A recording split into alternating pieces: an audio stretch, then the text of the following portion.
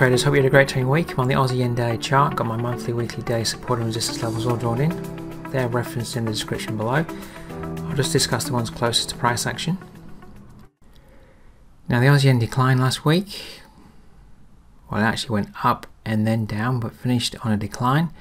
Back below 90.51, monthly resistance, and below this daily chart top here at 90.77. So we're going to continue the decline next week. We've put in a lower top after failing up at the top of the range. So we may come back up to retest 90.51 this week. We could test 90.77. Does the area hold as resistance this week for a move down to test daily support at 89.15? And can that level break for a continued decline? Alright traders, on to the Aussie dollar. Now we had a very significant failure at 68.05 weekly resistance. Could be forming a double top up here of significance. This week, can we move below 66.29?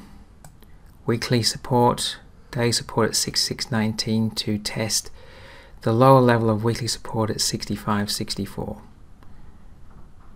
Of course, this area here could be support for a move back up.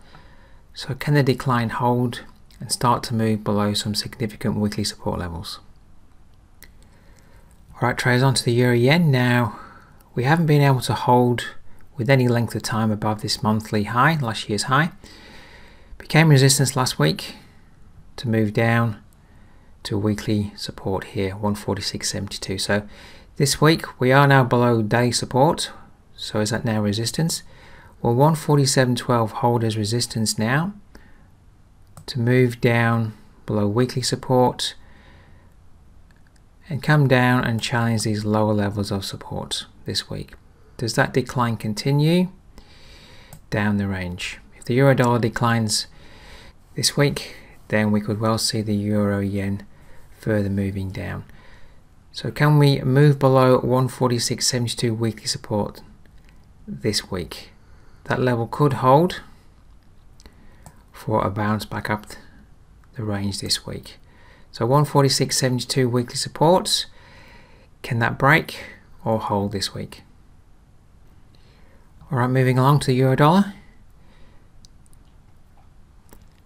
We created this triple top reversal area, been failing at the 110.33 level over many weeks now.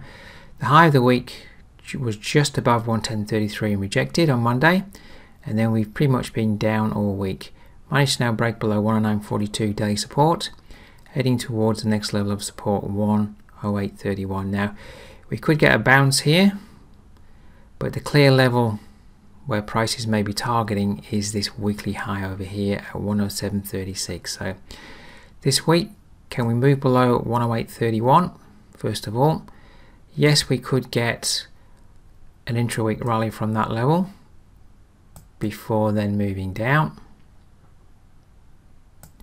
But can we come down towards and challenge weekly support this week at 107.36?